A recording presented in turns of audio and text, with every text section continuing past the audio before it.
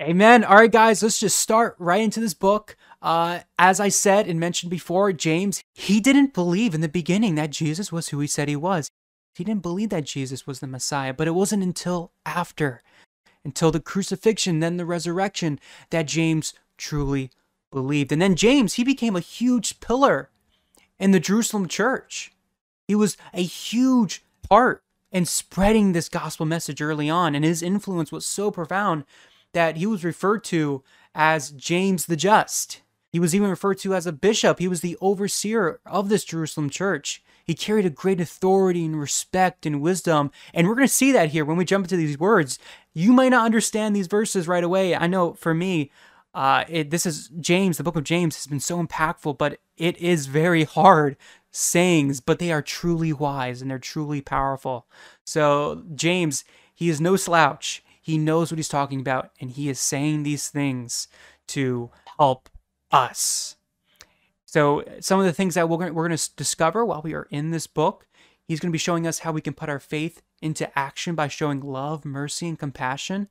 This is also where we get the verse that faith without works is dead. Very powerful verse, which means that we can't just, slouch around. That would show that we don't truly believe in this gospel. But it's by actions, it's by us going out there and living this thing out that we show that we truly believe.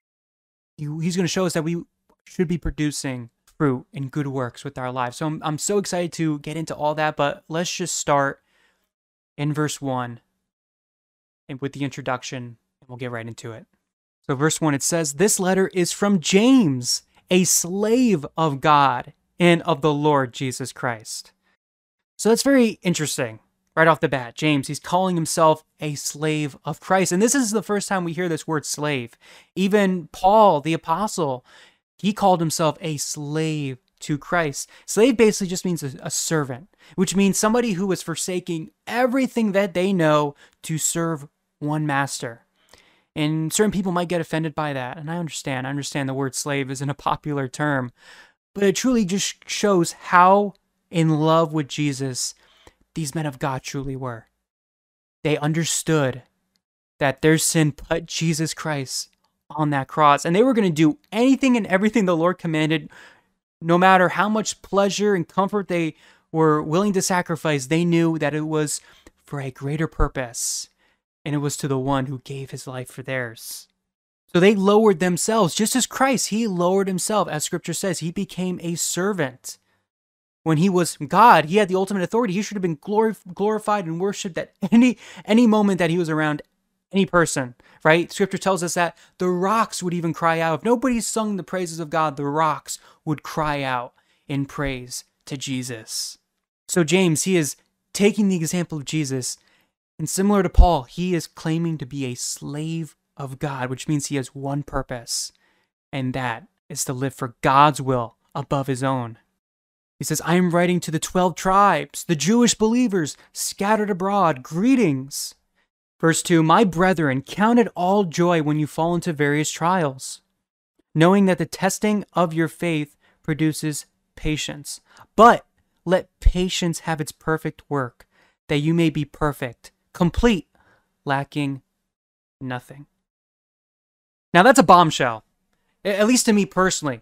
James, he's telling me to have joy, to have happiness, and to have this feeling even when I am going through the difficult moments of my life. How? How is that possible? How are we to have joy when there is nothing to be joyful about? That's just unnatural. That's just something that doesn't just happen. That is something that is done willfully. That is something done through choice. And what's funny is that we saw this with the Apostle Paul. If you read those chapters where Paul, he's in prison, and he's telling the churches to be joyful, always to be joyful, and that he considers it, the Apostle Paul, this is what he says, that he has learned how to be joyful with abundance and how to be joyful with nothing. And you have to understand the Apostle Paul, he's always in prison. He's always there with chains, and he's writing these messages. He's going through so much pain and suffering and isolation, but yet he is telling others that he has found a way to be joyful in any circumstance. And just like Paul, James, he is expressing that same power. And the only way that we can have joy, guys, when we're going through the hardest moments in our lives, is when we actually put our faith in this word, that we actually put our faith in what Jesus tells us. Jesus tells us that take joy, right?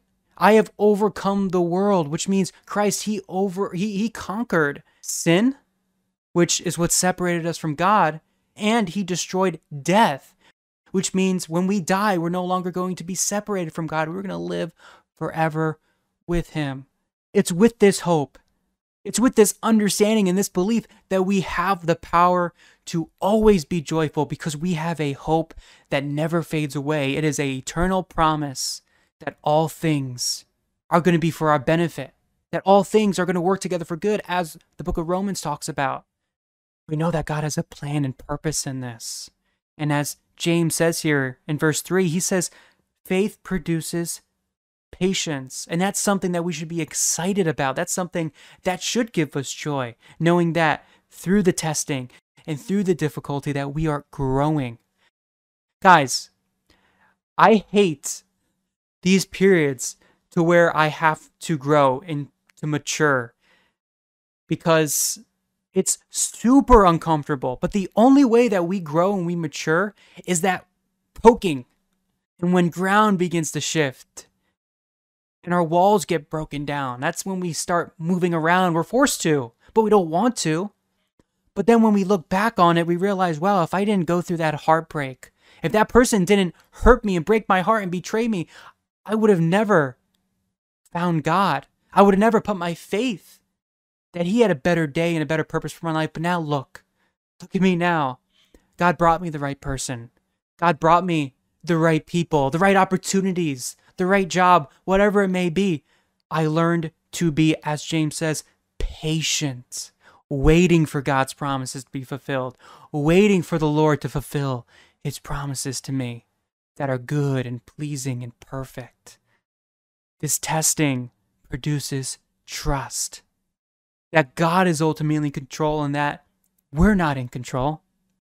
Guys, the hardest thing to let go is the delusion that we are in control of anything. You're not in control of anything that you think you are in control of. Just take driving to work, for example. We put so much faith that the person in front of us in the other lane isn't going to swing their wheel to the left or swing their wheel to the right and collide with us head on. We have so much faith that that person knows better, that they're not going to do that they're not drunk or on drugs and completely out of their mind. We have so much faith that we're going to get to our destination. But we so often lose faith in God. When he's the king, when he is the Lord of all, the creator of the heavens and the earth, he's the one who made everything out of nothing. And we question if he's going to come through or not. Guys, man, so convicting. It just shows how fragile we are, but how patient God is with us. But he also wants us to exercise this patience. As it says in verse 4, but let patience have its perfect work. Patience has a work. Patience is hard. Patience isn't something that we're just naturally gifted with. It's something that we have to choose to trust. And it says that you may be perfect and complete, lacking nothing. So what is patience? Patience, it's a refining process. It shapes, it molds our character, it strengthens our faith. It deepens our faith and relationship with God. And it's through patience we're going to be complete, lacking nothing, because we know God is our provider. We're no longer eager and trying to make things happen by our own control, but our trust is now in God. That's what he's saying here. And it says in verse 5, if any of you lacks wisdom, let him ask God, who gives to all liberally and without reproach, and it will be given to him. Guys, it's so important for us to have wisdom when we're in these difficult situations. Because if we start to trust in our own understanding, and we start to trust and rely on our own perceiving of the things going on around us, we can get really depressed. If we can start doubting in God's plan, and we can find ourselves in a big depression for a long time because we decided to look at things through a lens that God isn't looking through. We're looking at it through the lens of the world, and the world doesn't have hope. The world is without hope without Christ. But our perspective should be different. And if you feel like you're lacking wisdom, God, through His Holy Spirit, will willingly give you wisdom. That's a promise. That is what God will do. He will guide you, and He'll remind you, for instance, of maybe a chapter you read in Scripture, maybe in the book of Proverbs, and you'll remember, like, oh, that's right, the Word of God talks about this, what I'm going through. Instead of being fearful that my job application is going to be denied, I should just leave it in God's hands. Or in worrying if this person is really the one for me, I'm just going to leave it in God's hands.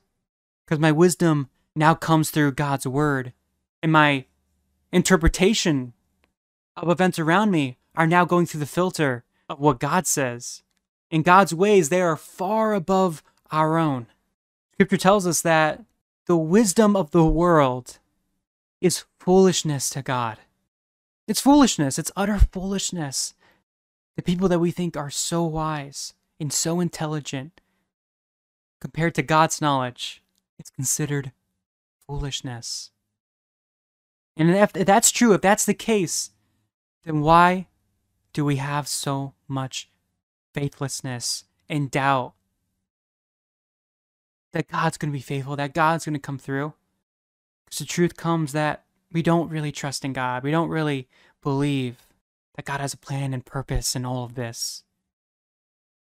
And we're so tempted, we're so often led back to us being in control and trying to make things happen, thinking that our way is better.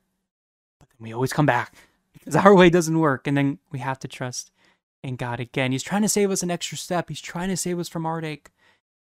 He is our Father. He wants what's best for us.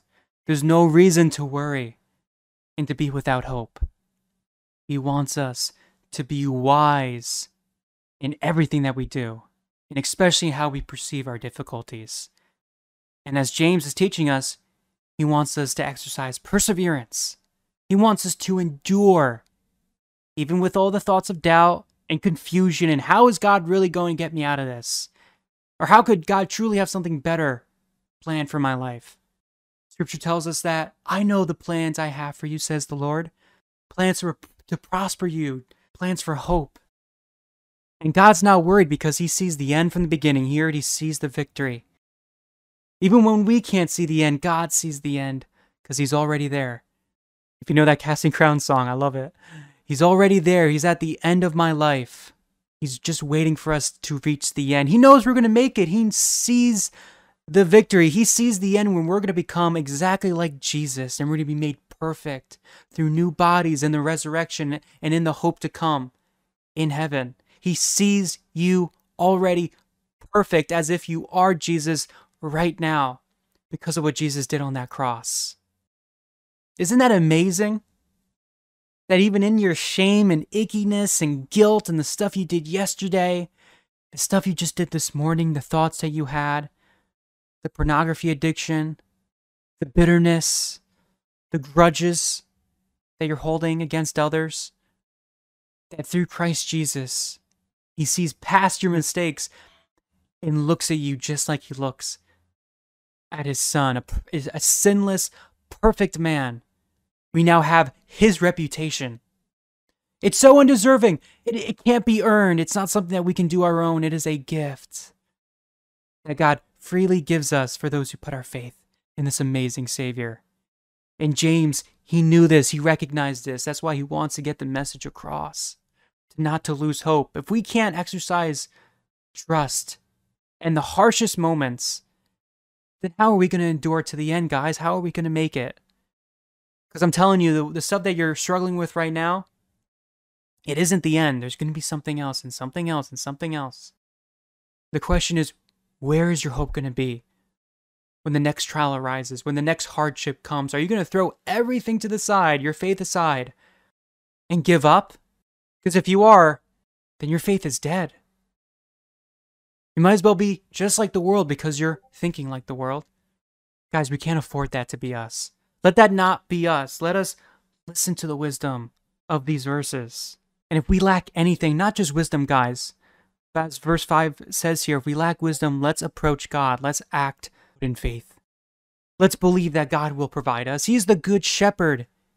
He will lead us beside still water. He will provide. He wants to take care of you as a shepherd does his sheep. He loves you that much.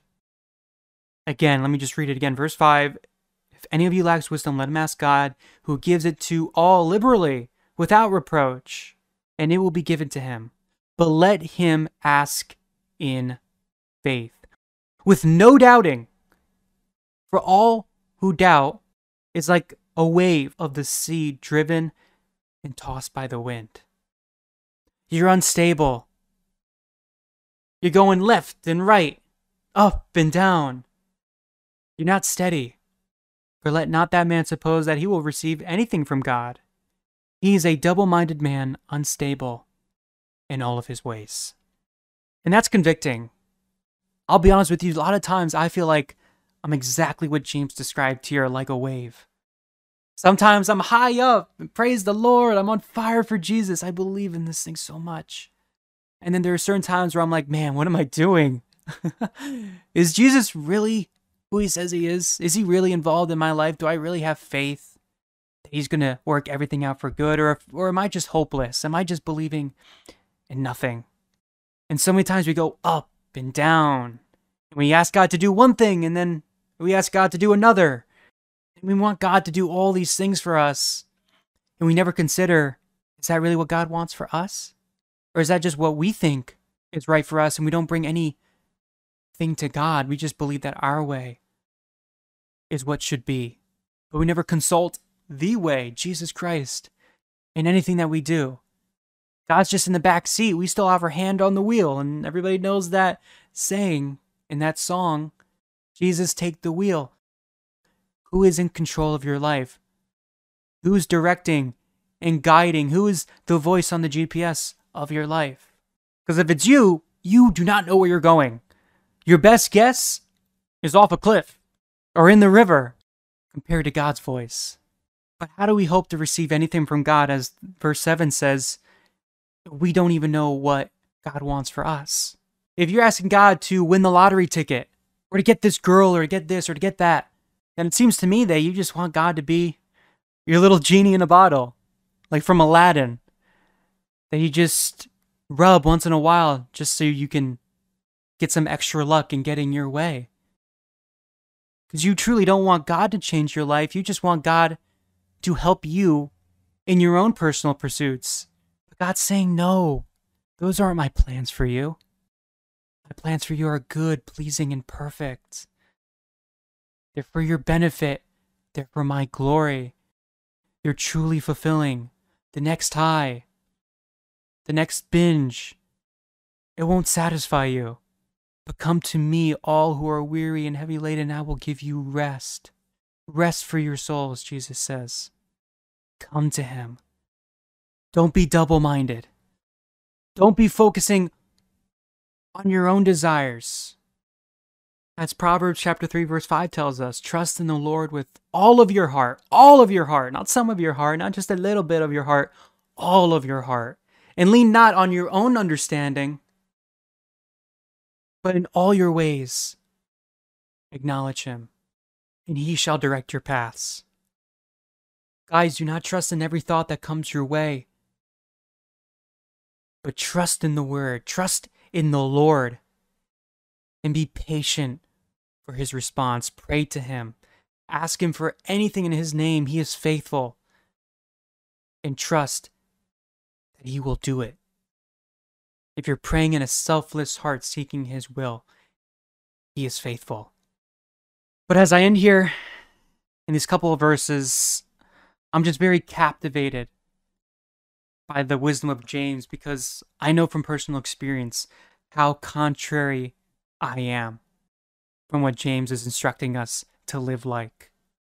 It's convicting. It hurts. It's like, ah, no, I know I'm not doing this right. There's something lacking in my life. I need to be doing it better. That just means I need to be more in God's word. I need to be seeking his will rather than my own. I so often just want to do my own thing and go my own way and be the Lord of my life, but that might not be what God wants for me. I know it's not what God wants for me. I know it's not what God wants for you.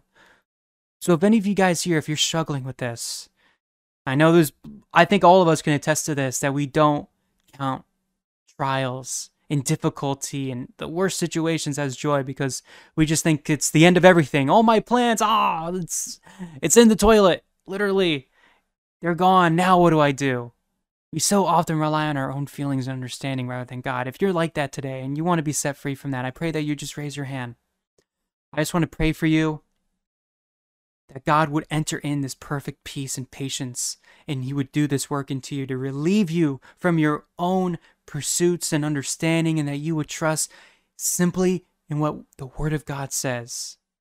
That you would rip off the Messiah complex, the God of your own life, which is so often ourselves. I pray that he would rip that away and that Jesus Christ would be leading your life. That you would allow God not just to have your heart, but to be Lord, to be Savior. That you would confess your sins to him. And Scripture says that he is faithful and just to forgive us of all of our sins and cleanse us from all wickedness. To make us right in God's sight freely by believing in what Jesus did on that cross. If you want to walk in faith, if you want to walk in perseverance, then the first step is to count it joy. Count it joy. God is going to do something with this. God is going to use this somehow, in some way. Even when you think that you messed up too much and there's no way God can use this or use you. Just like we were talking about this Sunday, look at Peter. He denied Jesus.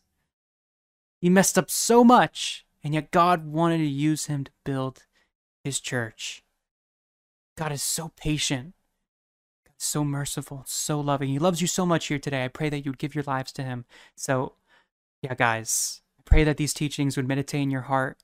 And please feel free to really think about what James is talking about here, because this is truly wisdom that we need in our daily lives. So, meditate on these things. And I pray that you'd be encouraged and that you'd be strengthened tonight. I pray all these things in Jesus' name. Amen. All right, guys, let's end with one more song to the Lord.